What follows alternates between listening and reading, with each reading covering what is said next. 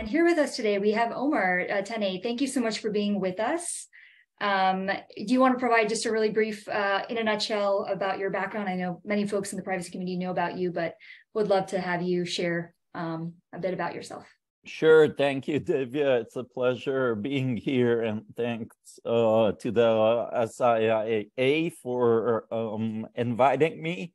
I'm currently a partner at Goodwin based in Boston, and I work on data privacy and cybersecurity. I'm also a senior fellow at the Future Privacy Forum. Awesome. We're excited to dig in. There's been a lot of new developments just starting off the new year. And I think 2023 is going to be really packed with lots, chock full of both global and federal privacy developments, as well as on the state front for sure. So first question, I think we're going to start off with a few questions on federal privacy and then dig into kind of the global implications and what's happening internationally. So our first question for you is, the year's gotten off to a rocky start with the House Speaker election taking almost 15 votes to finally confirm Speaker Kevin McCarthy. It could be foreshadowing, I would say, for the polarizing forces within Congress, and also some of the potential challenges with some of these battleground issues like tech accountability and privacy.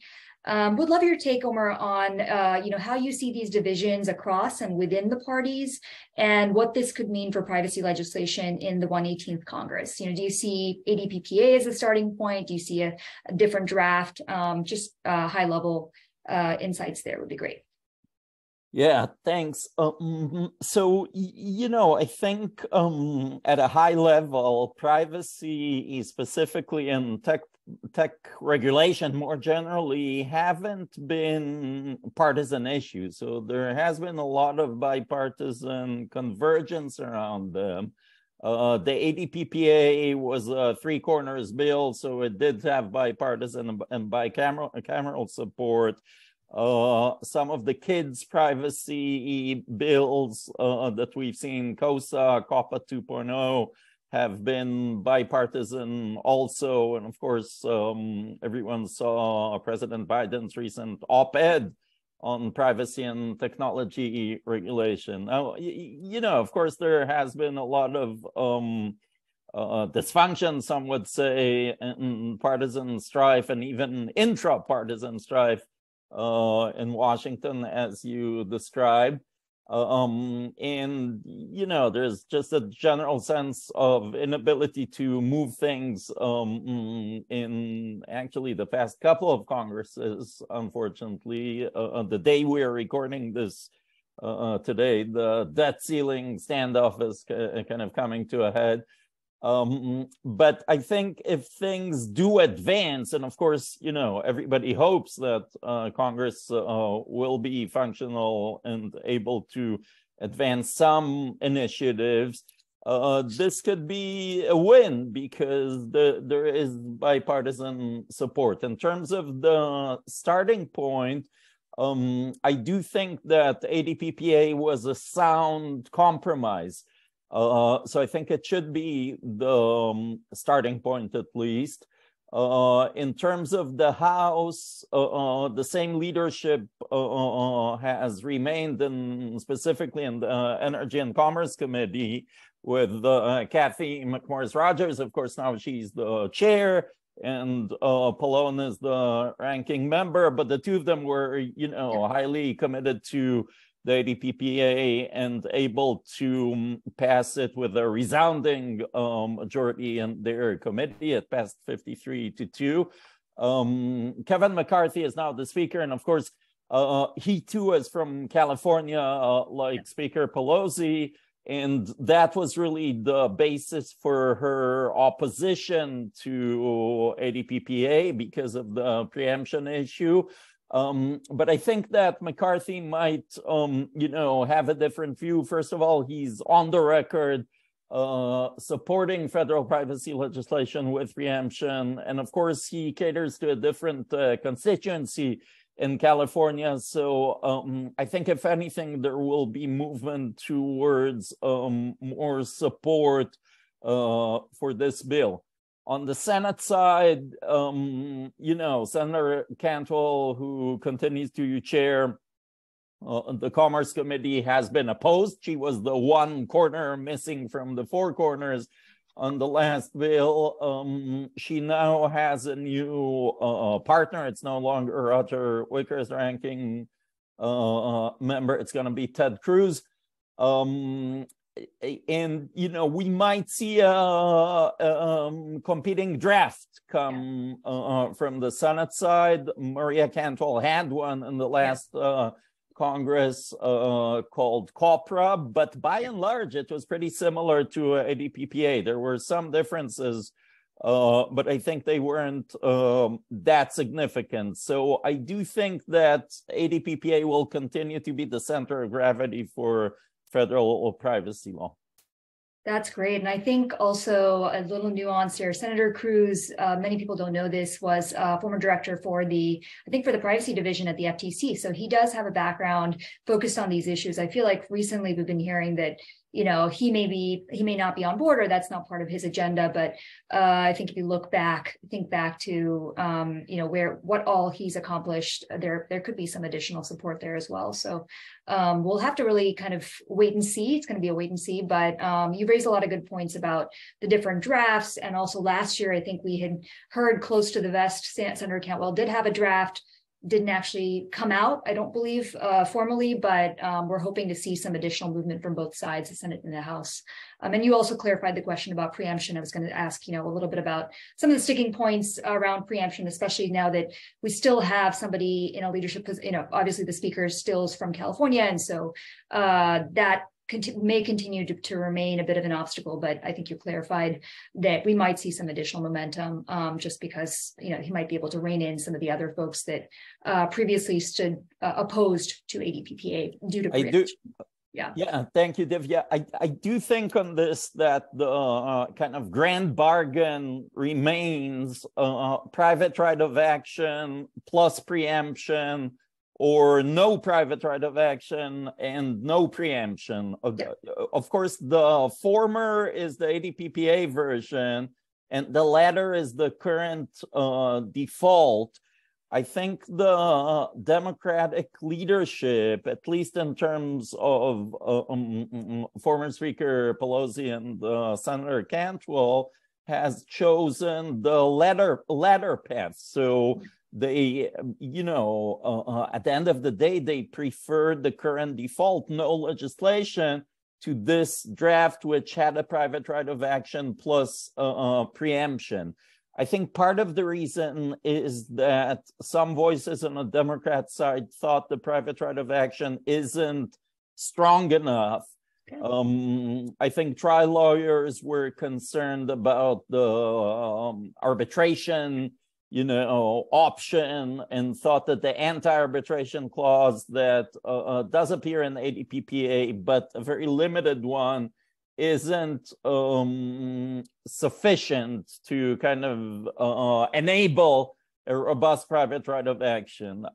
Personally, I think having a private right of action is a huge game changer in this space. We've seen BIPA, which is such a narrow sliver of a privacy law in one state, just focusing on a very specific type of information, has had resounding impact in the United States, and it's probably the most feared privacy law on this side of the ocean because it has a private right of action.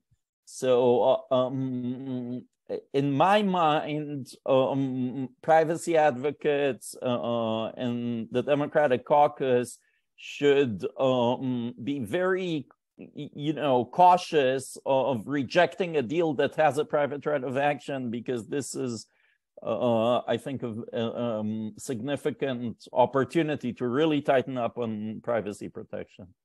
Great. No, that's really insightful. We're actually coming out with a blog around, to celebrate National Data Privacy Day. I know there's been, within the privacy community in particular, there's a lot of action happening in January around this, excitement around this day. And we're putting out a blog that will describe some of the top reasons why we think federal privacy legislation needs to move forward. A few of those, just to give you guys, just a quick list or a quick feel for it. Some of the critical issues right now are national security concerns with TikTok. You mentioned President Biden and sort of the directive around the federal government and the administration, their show of support for data privacy and for having a uniform standard. And then there's also some ripple effects, of course, cross-border data flows, the impact, the economic impact that it has on just more broadly, inaction would be detrimental to the U.S. economy. And so we make the case in our blog on all of these key issues. We'd love to learn from you, Omer, like what are some of the top reasons in addition to this, or, if you want to kind of dig into some of these, why you think, federal privacy legislation matters and why we should, act on it this year and potentially get a deal done this year.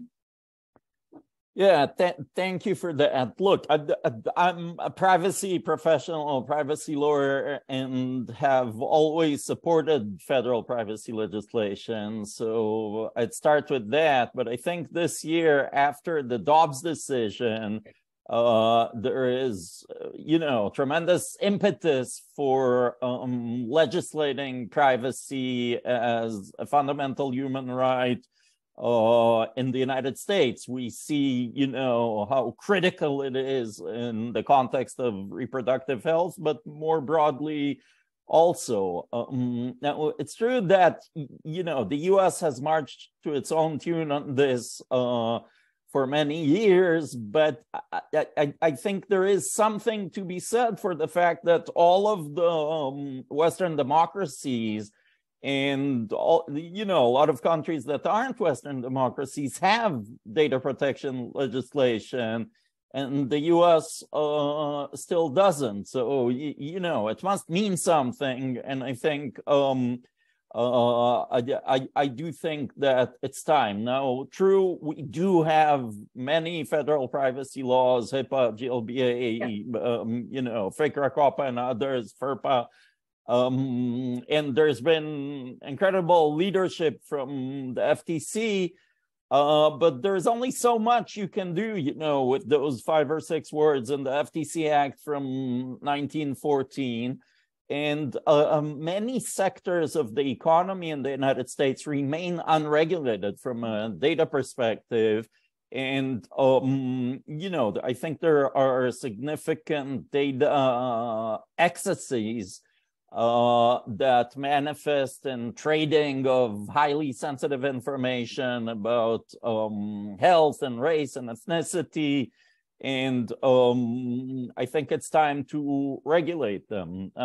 California, of course, was concerned that a preemptive statute would put aside the achievements that have, been reached there.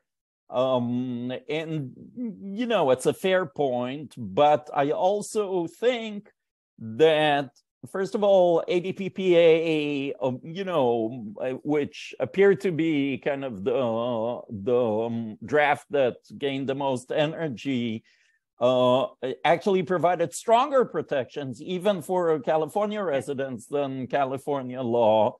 Not to mention the fact that it would also apply in 49 other states, and 3 or 4 of them now do have state privacy laws, but most of them don't. And finally, I think, from a corporate perspective, companies need to comply with these laws. And should I say the magic word, patchwork? We've been talking about it for a long time. The patchwork gets more and more complicated, difficult to navigate.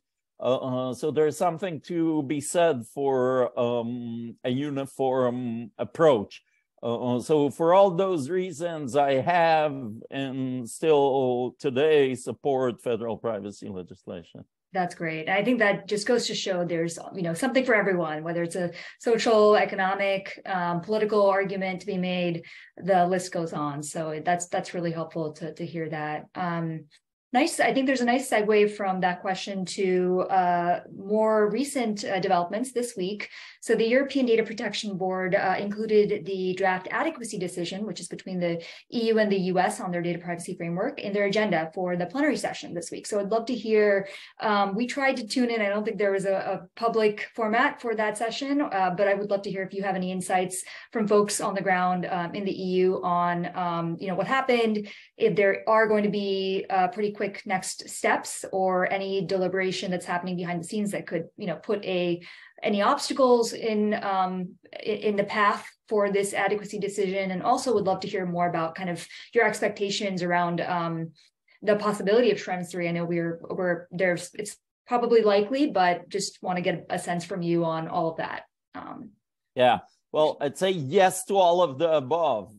Yes to an adequacy decision. Yes to Schrems 3. We, of course, don't know how that might resolve.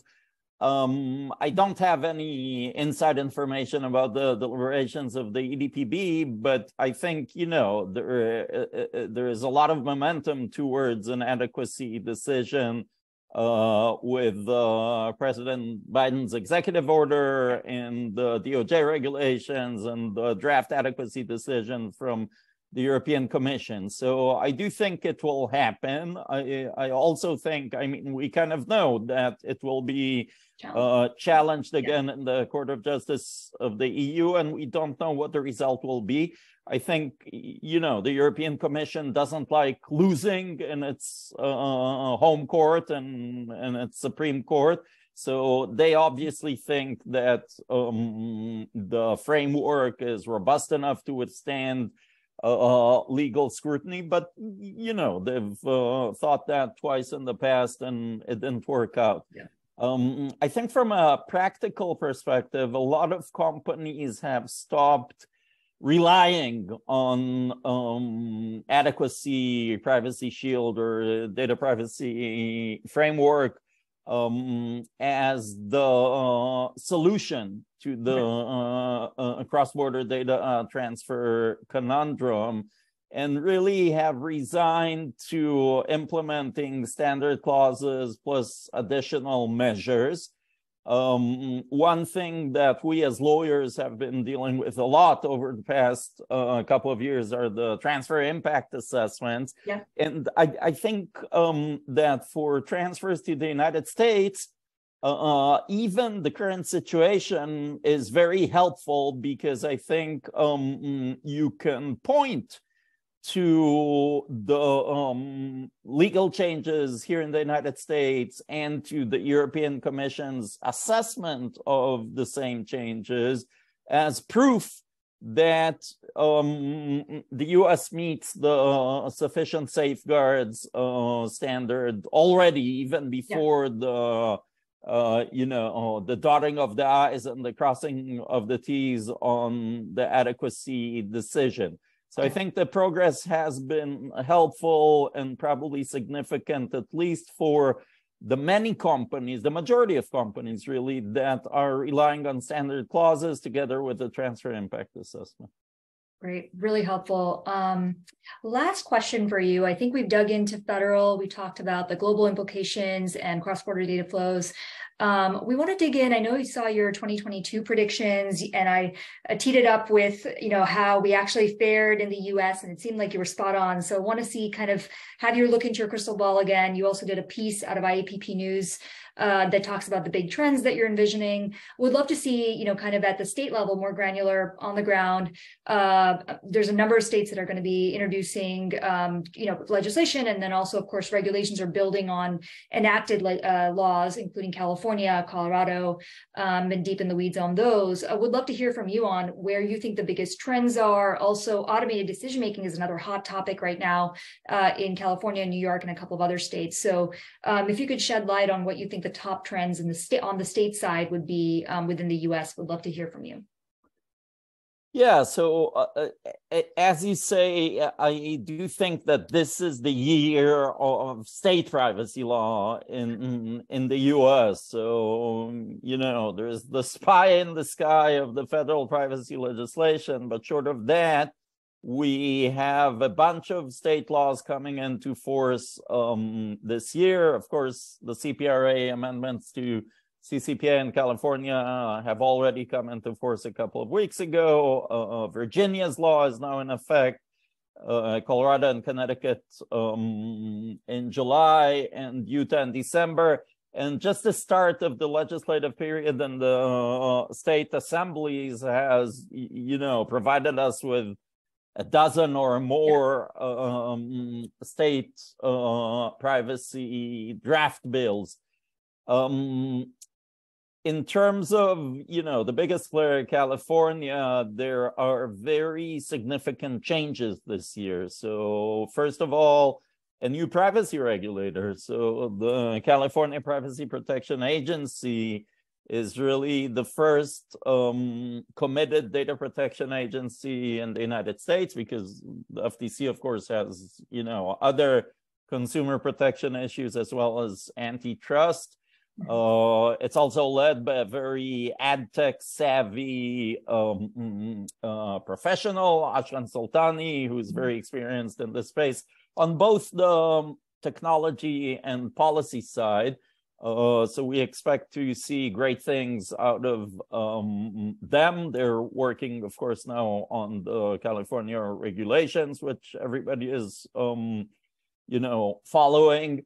The expansion of CCPA to employees and business contacts is also a major development.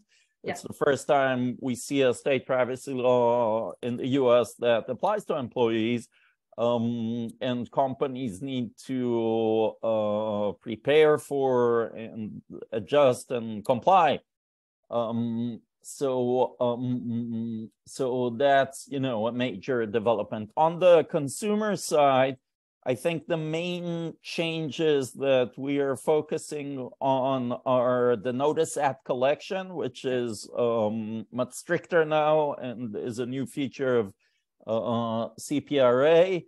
And of course, the whole universe of opting out of cross-context behavioral advertising, hugely impactful set of provisions in CPRA, greatly expanded compared to the opt-out of sale under CCPA. The fact that a company can't serve as a service provider for the purposes of cross-context behavioral advertising is very significant, because under CCPA and do not sell, a lot of companies kind of check that box by saying, well, we are a service provider, or our partners are a service provider. But now for CCBA, there's no service provider option. So that exerts a lot of pressure. There's Actually, also on advertising. One quick question there. Do you see some sort of substitute model that will come into effect? I think hearing a lot about privacy enhancing technologies and how that will be used as a potential substitute for the current cross-contextual advertising model that's happening in California. Do you think that's going to be a potential solution? Are there others that companies are considering, just given that this would be a huge change to their underlying plan to provide personalized advertising? Yeah, I mean, the industry has faced significant headwinds for, quite a few years now, with the e-privacy directive in Europe, and then GDPR, the cookie banner, situation. And then here in the US with CCPA, other state laws, and maybe even primarily the platforms changes, Apple's app tracking transparency, which is already in effect, and Google's privacy sandbox, and its basically promise to deprecate third-party cookies in a couple of years now. So with all that, I think industry is trying to find the right approach, and privacy enhancing technologies, clean rooms, sandboxes are part of the solution. There are also contractual aspects to this.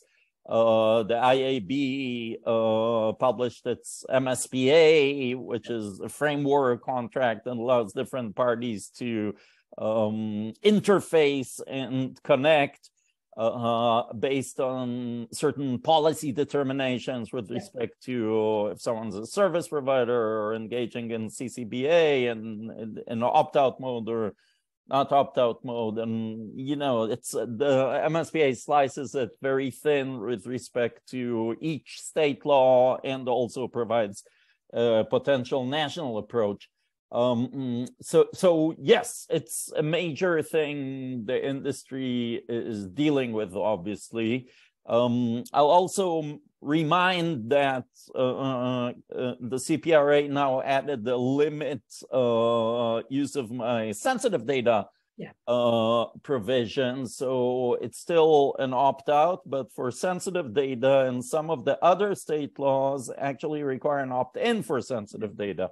So that's also a significant change, especially for third parties and the data broker industry, given that they don't have the consumer interface to ask people to opt in, and their kind of business model may be in a precarious situation now. Another important development in California is the Age-Appropriate Design Code Act, which passed last August. And, there's great focus both on the federal front and in the states, and also internationally on kids and teens' privacy. And I guess the main changes that the Age-Appropriate Design Code Act introduces to the existing regime, which is the federal COPPA regime, is that it applies not just to kids under 13, but to teenagers under 18, so any minor. Plus, it doesn't only cover websites or online services that are directed at children under 13, or general audience sites with where the company has actual knowledge that kids are using it, but it now applies to sites or services that are likely to be accessed by kids and teens under 18. That's a major shift. Because it's one thing to be directed at children, it's a completely different thing to likely be accessed by minors, and even porn sites or gambling, gaming, which might not at all be directed at kids, still are very likely to be accessed by a fair amount of minors, who are under 18 years old. So they will have to comply with the Age-Appropriate Design Code, and this includes, for example, deploying age estimation, so collecting more data to understand the characteristics of their users, sometimes biometric data, because facial scanning can be used to estimate age. So I think that's a major expansion of the legal regime we've seen around kids' data. Awesome. Well, that was really comprehensive. Appreciate having you here today with us. I'm sure this was just a small, a tip of the iceberg into what we're expecting for 2023. And we are really, excited that you've been able to help us prepare for the momentum for the year ahead. So thanks again for your time today, and appreciate having you here with us. Thanks for having me, Divya. Always a pleasure. Great. Have a good one, everyone. Thank you.